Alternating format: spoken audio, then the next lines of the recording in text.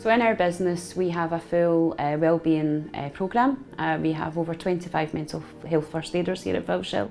So we signpost for financial, emotional and practical support. We had a colleague take their own life. Everybody in the business was hurting, so it was just a really awful time, and I realised that we needed to get help to people, and that's why I reached out to GroceryAid.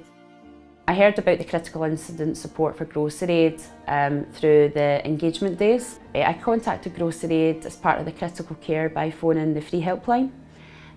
Straight away someone was there to speak with me, and they put me through to the right team member. We had a brief discussion, and immediately I felt at ease and I felt supported. They actually advised the best way to communicate out to our people as well, which was really helpful.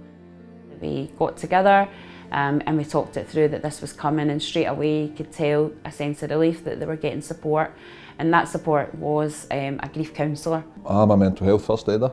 We started that a few years back now. It's a relatively new thing, but it's taken off in a big way in here nowadays. Straight away you assume that people are going to need support because people did work absolutely closely with the person. As much as we're mental health first aiders, we are slightly limited in what we can do, and GroceryAid passes people on to professionals. I don't think I'd have coped myself just sitting me trying to help people. That's not what I'm trying to do as such, so it was great to have that different facility to be able to say, here's what they offer and it's up to you what you want to use. If somebody is struggling, there's so many different resources. It's been a real eye-opener, and I know a lot of people have used it in here for so many different things. It's been fantastic for Filshill, and I'd recommend it. Totally separate from us, so anything you tell people to do, it will never come back to anybody in here, so as you say, they don't have to worry about their bosses or supervisors finding it. Without GroceryAid, I'm not sure what we would have done, to be honest.